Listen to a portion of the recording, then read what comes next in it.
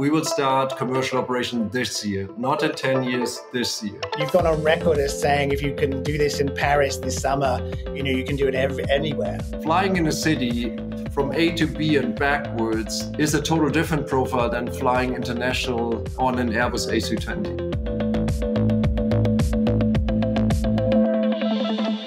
Hello, everyone. Today we're going to talk about the future of urban air mobility, which I'm absolutely fascinated about. We're going to meet Dirk Hoke, starting at Renault. His career spans over 25 years and 5 continents. He worked for Siemens for 20 years. He was the CEO of Airbus Defence and Space. And now he's leading Volocopter to make the most innovative revolution in urban mobility of the century so far, which is bringing electric air taxis to market. This sounds extremely challenging. It might sound like science fiction, but you may see these flying taxis sooner than expected. They're due to take off in Paris this summer, a very big summer. Busy summer with the Olympic Games going on. To speak about this and to talk about your wildest prediction, here we are today with Dirk Hoke. Welcome to the show, Dirk. Thanks a lot for inviting me. I think this is going to be great. Let's go crazy to start with. Let's start with your wildest prediction for the future. I think there are two. First of all, I believe that mobility ownership will come to its end in the next decades.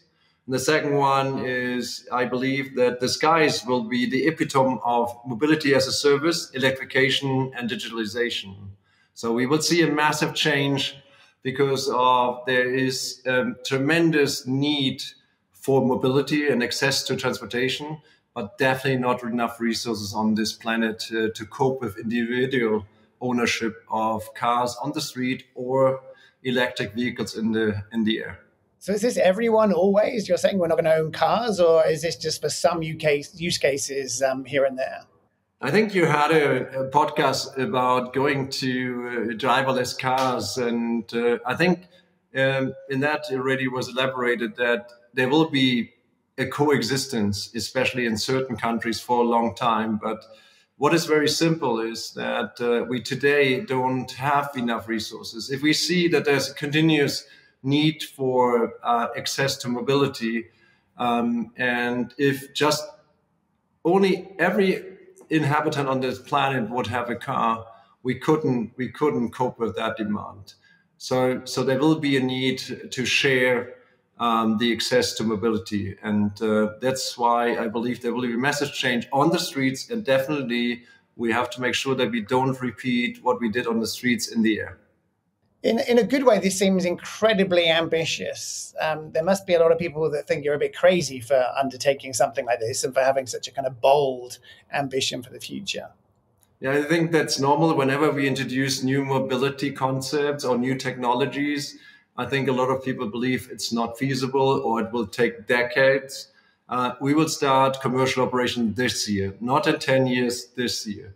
Will it be already everywhere? No, it will be only accessible to a few. The demand will be higher than the supply, but it's the first step. It's like when we introduced the first commercial aircraft, and Tony Jannus in 1914 flew the first passenger only a few kilometers from St. Petersburg to Tampa.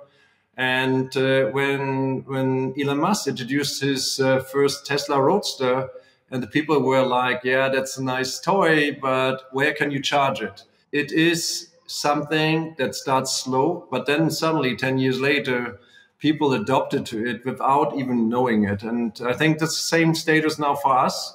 We open up a new industry, we open up a new modality, and it looks like a toy at the beginning because we only transport one pilot, one passenger. And then a few years later, we transport one pilot and 4, and then 5. And then it continues to grow on the payload side and the passenger side. And suddenly people say, okay, that's normal. And I integrate it into my daily commuter. Instead of using a bus or a taxi, I will use for a piece of my daily commuter, I use also a Volocity flight. Yeah. So Dirk, how does this all work today? What kind of vehicles are you flying? How do they go anywhere? How long do they last for? Tell us how the kind of experience feels today. Yeah, we build not only one product, we build a family of products. The first one that we will fly next year, or this year, sorry, we're already 24. We fly this year in Paris. is the Volocity. It's a multicopter design, specialized and focused to fly in a city environment. Very quiet, very safe, and of course sustainable. All our vehicles are fully electric. The second vehicle that will be released somewhere 27, 28 is a five-seater, optimized for regional connections, flying up to 200 kilometers in 1 hour. And then the third one is a cargo drone, which can transport around 150 kilos, and which is also used as a technology demonstrator. So where we test automated functions going towards autonomy, and when certification is prepared for being used also on passenger vehicles, then we can use this kind of experience to put it also on the Volocity and the Vodo region. So these three vehicles, and they're all working on one platform. So we have also developed a software platform called Vodo IQ, which we use first of all for all the flight test and monitoring, but also then for the execution of the commercial operation, where we do the flight planning, including weather forecasting, and then of course also the ticketing and the booking system in order to prepare for the flights. So this is the ecosystem that we have developed, and which will start with the Volocity flying this year in summer in Paris. I'm trying to sort of figure out where this belongs. Like in some ways, it's kind of where autonomy and sort of autonomous vehicles meet drones, which meet sort of battery power and EVs. And then that's also sort of meeting with sort of Uber and the idea that you kind of call these things on demand rather than owning them. You know, what does this sort of future look like? How does this sort of fit into our lives? You know, at what point do people decide to take this rather than an Uber or owning an ultra light jet or something like that? Yeah, I think there are a couple of parameters that will drive the scaling. First of all, the battery technology, how fast they develop and how fast we can use bigger vehicles with more capacity, more passenger seats. The second topic will be the integration into air traffic management, because today the capacity is very limited. It's all controlled by humans, but we face massive challenges with the growth on the commercial aircraft side already. So this will be a massive step when we go into digital transformation and being able to integrate not only more commercial aircraft, but also passenger and cargo drones on top into the air traffic management. And the third one is driven by our growing population on this earth, because we're going from 8 towards 10 billion people. Today we have 56% of the world population living in cities already, 4.4 billion people. And we expect that by 2050, we are probably 70% of the population living in cities. And it's very simple. We cannot continue to allow individual transportation because the streets are not big enough. The amount of resources are not big enough to cope with that demand. So there will be a high push towards mobility as a service, and not only on the streets, but definitely also in the air. And we cannot repeat what we did on the streets. So we have to offer it as mobility as a service, making it accessible to everyone, especially in areas where you cannot build another metro system or having not enough space for a bus rapid transit system or any kind of other mass transit system. So we will have the need to have an additional modality on top. And we believe that the future is electric and that we can add that flexibility into the city planning of tomorrow. How does it work if too many people want to use this? I mean, I was at a sort of show last night with Jerry Seinfeld, and he sort of vanished quickly by helicopter very close to me, and I was quite envious. But then I thought if everyone here with a Rolls Royce was actually taking a helicopter, then the skies would probably be so crowded that it would be as sort of painful getting a helicopter as it would be driving from the parking structure. So no. Is there a kind of move towards software being such that these vehicles are all talking to each other and coordinating that way? Yes, in order to get to higher density traffic, as you described, anyhow, is not possible with the means that we have today. So we need to go not only to the integration into the air traffic management, but we definitely have to develop new systems, which will be more like a mesh network in the sky where all these vehicles talk to each other, know exactly where they're positioned to each other, also to allow higher frequency flying and also allowing to fly closer to obstacles. All of that is needed, but even then, we will be far away from any kind of scenario where it looks like in the fifth element or your fear that you just described. I think it will be a restricted, it will be only complementary to existing mass transportation. It will not replace mass transportation. It will give individual other options in case of that they bottlenecks. And it will definitely also have a huge use case in areas where today we use helicopters in cities, which are much louder and are not as safe.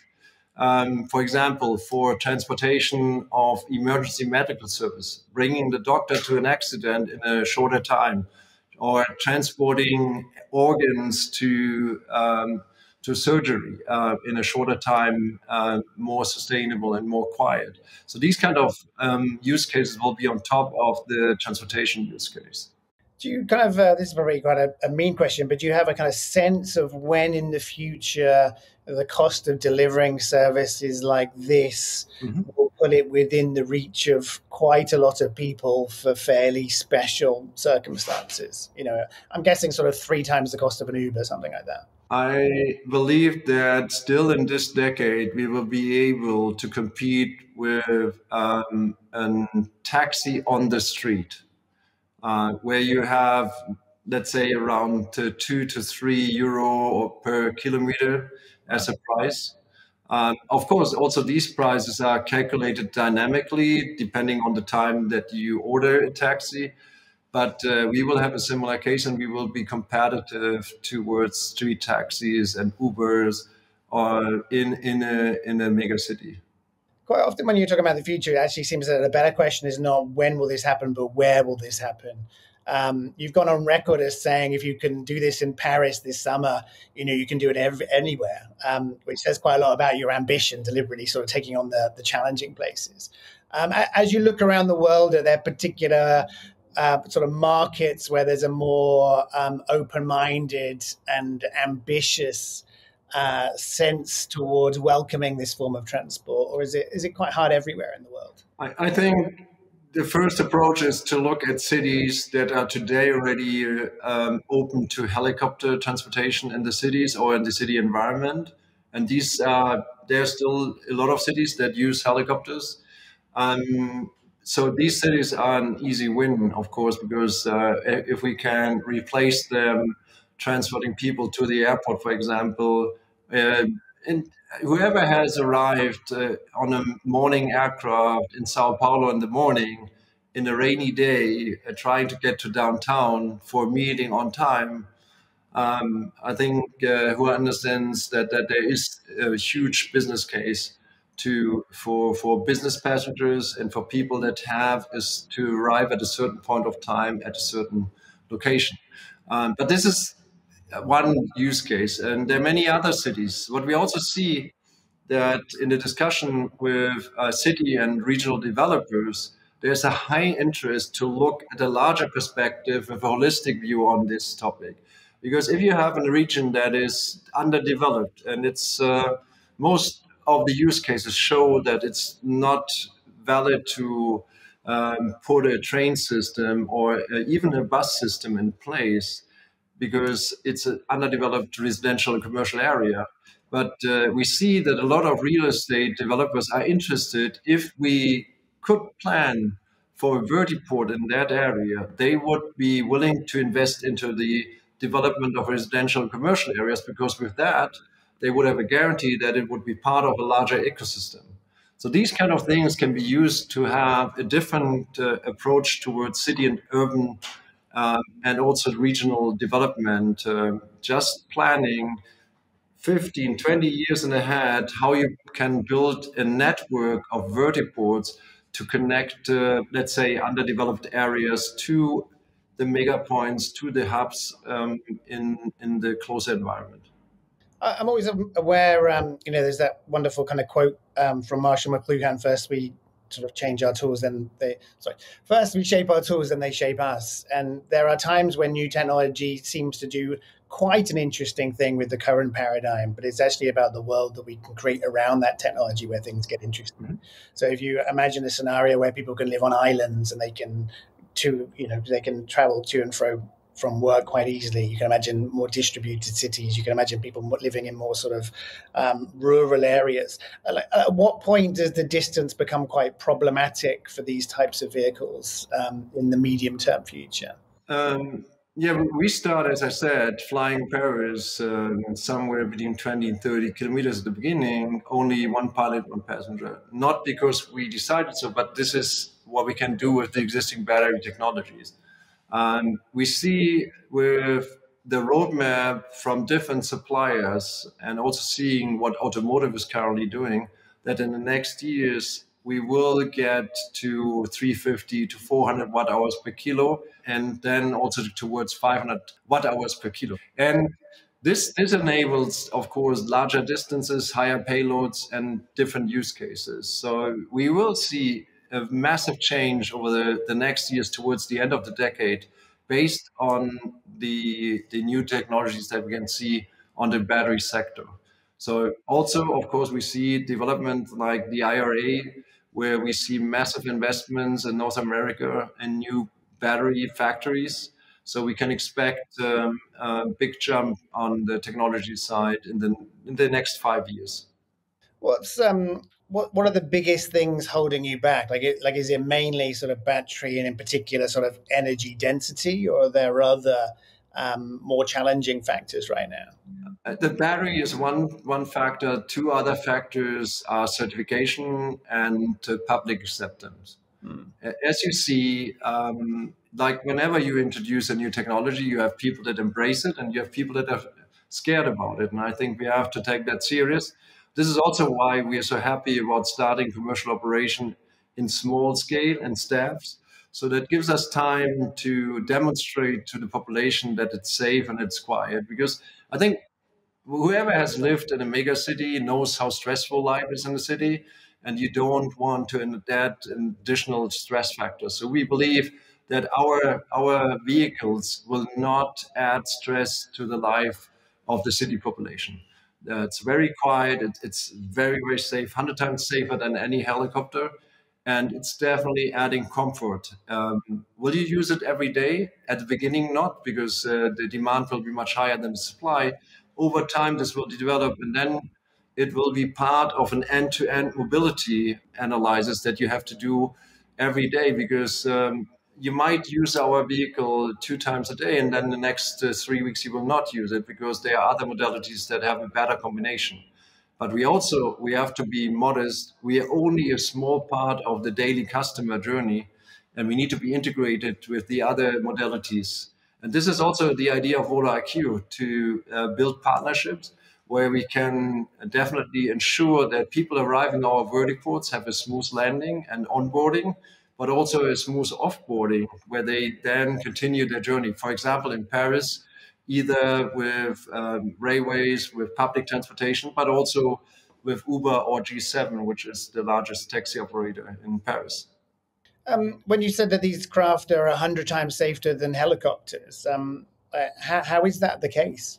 Because we have to have fully redundant systems, and the authorities, EASA, they insist on the same safety level standard as it's applied for commercial aviation. So every Airbus or Boeing aircraft is certified against 10 to minus 9 safety standard, which means it only allows for one critical incident every 1 billion operating hours. And that means if you compare that to the fleet size and hours of operation, it means never.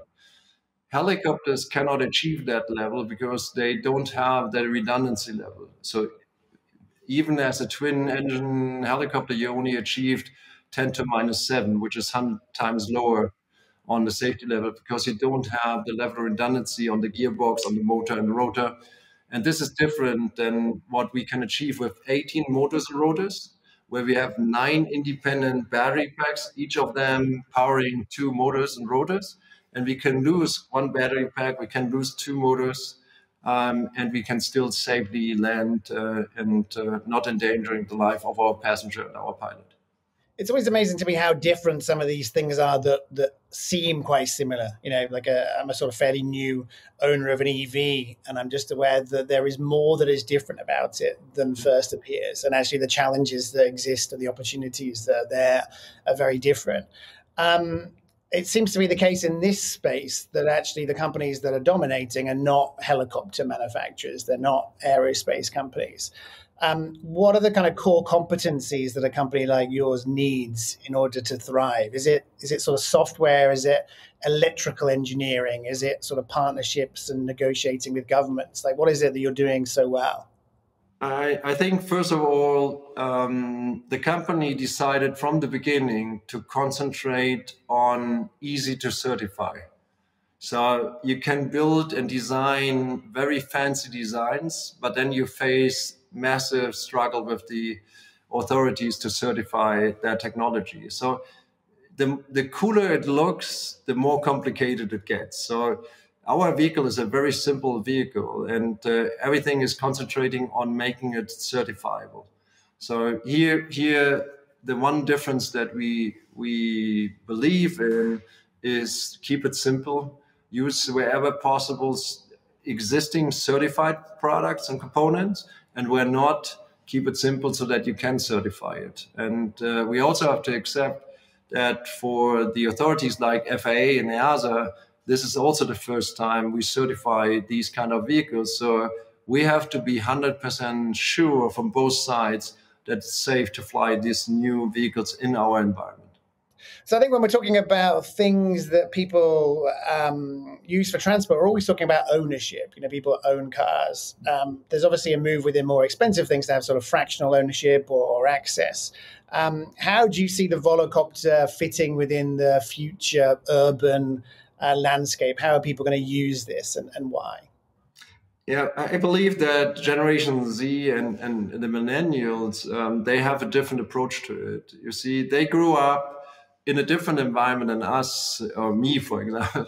I grew up with MCs, LPs, CDs, and I was proud to go into a shop to buy a CD, look at the cover, put it in a shelf, from time to take it out, look at it. My kids grew up with the world of Spotify and movies with Netflix, Amazon Prime, and many others. So for them, it's important to have access to it. It's not about ownership anymore. And I think that's driving a total different approach for that generation. Having access to mobility is super important. Owning a car or owning in the future a Volocity will, in my opinion, not be relevant. First of all, they know about the resource scarcity, and on the other side, they're also fully aware about the impact that they generate when they travel. And here there will be a strong movement towards mobility as a service, and ensuring that we are very careful with the amount of resources that we use. Who will pilot these things? This is an interesting question, because at the beginning, we will start with a profile of a pilot that could also fly an Airbus A320. That's very, very sophisticated. But of course, we need also first to convince everyone that it's safe to fly with us. And then we will enter into a discussion with the authorities. What will be the future profile of these pilots? Because let's be honest, flying in a city from A to B and backwards 10, 20 times a day is a total different profile than flying international on an Airbus A320. So here we will definitely need to enter into a different discussion, how we train these pilots, how we certify them before they're allowed to fly these vehicles in our city or regional environment. And in my opinion, it will create a new job profile. It will be enabling people that are maybe half-time at home because of their kids that still go to school or kindergarten, but they will be able to fly our vehicle for 3-4 hours a day, and with that be able to be home when the kids come from school. So enabling a new profile, because a pilot cannot fly the whole day. We fly visual. That means if in summer we could fly probably 10 to 14 hours, but no pilot will be allowed to fly 10 to 14 hours. So we need anyhow 2 pilots per vehicle per day at least.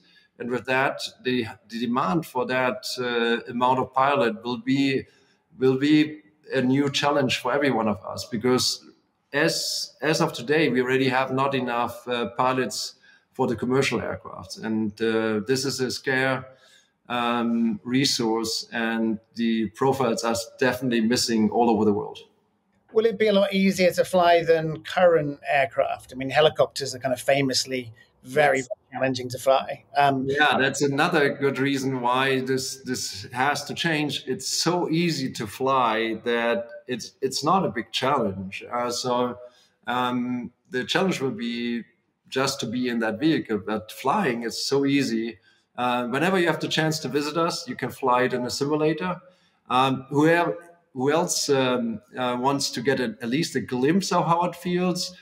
In the Microsoft Flight Simulator, it's also integrated. We have the Volocity in there, and it feels pretty real already. So this was developed together with us, so the flight feeling is very close to what it is to fly in a real Volocity. It's very easy. It's a joystick. It's very simple. Based on regulations, we have to do a bit of complications because the authorities insist on separating certain functions.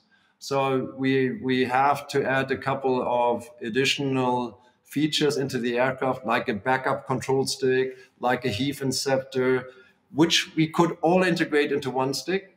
But of course, with that, we would have one single source of failure, which authorities don't want. And with that, we have to go for backup solutions as well.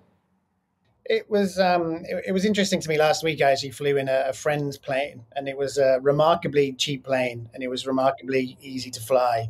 It was also rather slow, and it made me realize that it's a way to look at the world in a radically different way. You know, you kind of look down on roads, and you see the kind of two-dimensional nature of the way that we think about our cities and our life.